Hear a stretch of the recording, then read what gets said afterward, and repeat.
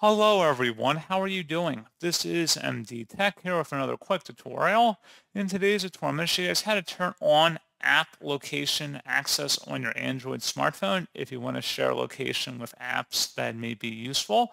So this should hopefully be a pretty straightforward process here, guys. And without further ado, let's go ahead and jump right into it. All you have to do is swipe up on your home screen and select the settings gear button.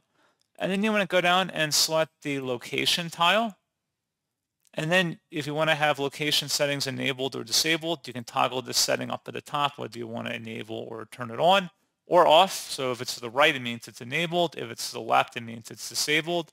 And that's pretty much all you have to do. If you click on the See All option down here, you can see any apps that may have access to your location. And if you clicked on the app, you can select Use Precise Location as well for any particular app, or you can disable that option as well.